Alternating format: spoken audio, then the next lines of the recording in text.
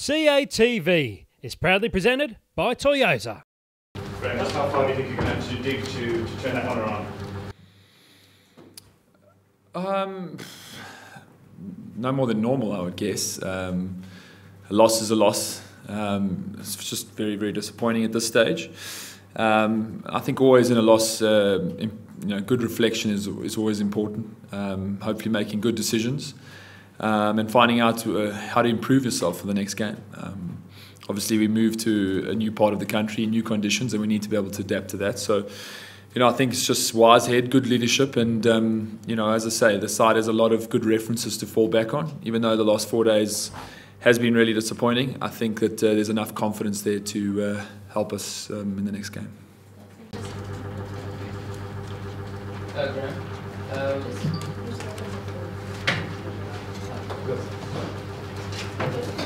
Graeme, Graeme, I know you've got a lot to think about, but what's the most disappointing part of this loss?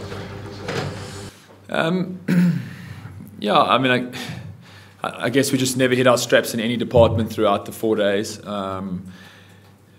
Sort of throughout the 4 days, we had little mishaps through illness, injury, niggles. Everything just seemed to not fall into line, and ultimately we allowed Australia to play cricket on the front foot. And we know that when they do that they're a very dominant team, no matter what team it is, what Aussie team it is. So we need to look at ourselves. I think at 100 for 4 in the first innings, we had a real opportunity. We weren't able to take that opportunity, and then from then on in, we were under pressure. Graeme, where does that display of fast bowling rank things you've seen and faced? And as a captain, how do you, prepare your players tactically or motivationally for facing something like that? Well, as I say, I think his reference points is always important. I think all of us have had success against Mitchell also. There's no doubt that he was the difference in this game. He bowled a superb spell. And he's obviously in form and he's hot at the moment, and we need to find a way to curb that and put him under pressure. I think the conditions certainly suited his style of bowling, and he was able to extract every bit of life and uncertainty out of that wicket, which in turn put us under an immense amount of pressure. So I must say credit to him for the way that he performed in this game. Graeme, there were a few disappointments in terms of player personnel. Can you already foresee changes for the next test? I'm not too sure how to answer that question. You obviously know things I don't.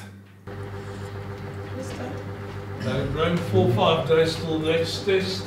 Do you think it's enough to rectify the mental scarring from here?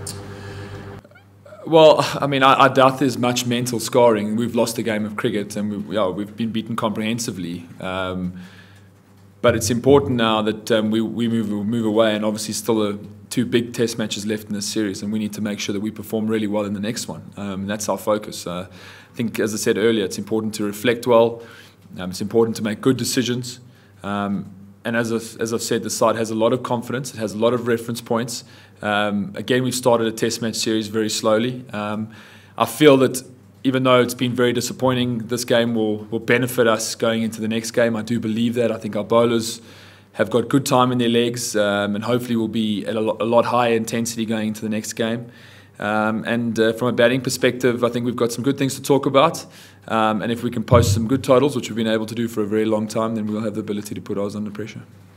Graeme, I think you referred during the warm-up game about sort of Australia's wanting to talk themselves up and using a lot of bravado.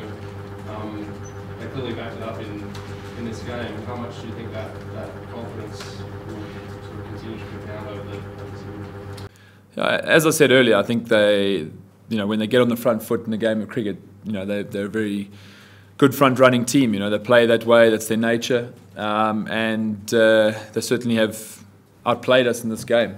I think it's important not to always get caught up in the stuff that's going around and focus on yourselves and see where you can get yourself right. I think as a team we've had a lot of success, as I've said before. We've also faced a lot of tough times. We lost the first test match against Pakistan in Abu Dhabi not so long ago, had the ability to bounce back.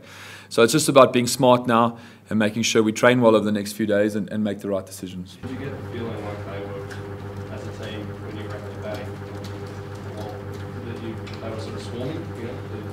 No different to any other time that I've played Australia. And I think always when you're a team that's on the back foot, things start to go your way.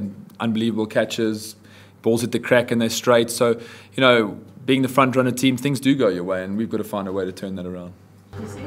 You mentioned the unbelievable catches, and you were obviously a victim of that today. But how did you compare, I guess, the general fielding between yourselves and Australia? Because they just looked at a cut above the whole game. Yeah, as I said, every department they outplayed us in this game, and there's no excuses from our side. We were comprehensively beaten over the last 4 days, and we've got to be man enough to admit to that and make no excuses. But we've got to find a way to respond, and that's the goal now. Last ball, please, Ken. Graeme, you mentioned decision making. The toss on the first day, was that based mostly on how you read the pitch, or was that based on what the stats given to you by the coach? To be honest with you, it was very undecided on day one, and now, obviously, in hindsight, definitely would have made a different decision. But made the decision that the team felt was best, in terms of what we knew of the wicket. In terms of, I don't think we've ever seen the wicket play like it did in this game. And if at 100 for 4, it was looking like a good decision. Ultimately, I think where we need to look at ourselves and be honest is that we were found wanting in the skills department.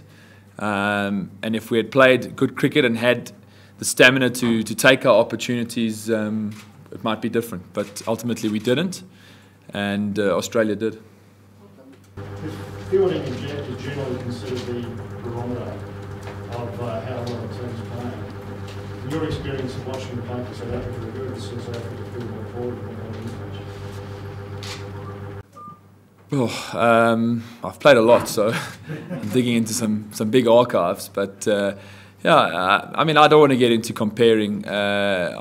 We were just disappointing all round, and I've said that already. So yeah, I think the keys for us is to respond now. That's the only way that we can. Did Ryan have anything to say about being hit in the head? Did he see the ball? What did he say about it? Well, I mean, it looks like he's been scrumming for about 3 days with Buckies and Victor before the Super 15, but he's all right. I mean, he's a tough boy. And as I say, those are part and parcel of what you deal with as a batsman. So yeah, no, he's not fussed at all, I don't think. Can I just go back to Mitchell Johnson and ask you, you say that you need to find a way to curb him and put him under pressure. Can you just expand a little bit on that, how you would do that?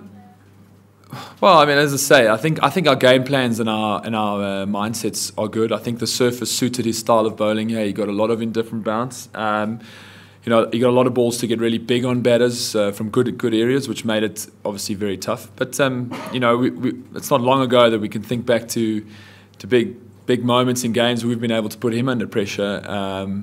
As I say, he's obviously in form. He's got a lot of confidence at the moment, and I think we've just got to find a way to make sure that he doesn't bowl as well as he did in this game. Yeah, just expanding on that. I mean, quite a small proportion of his deliveries are actually hitting the stumps.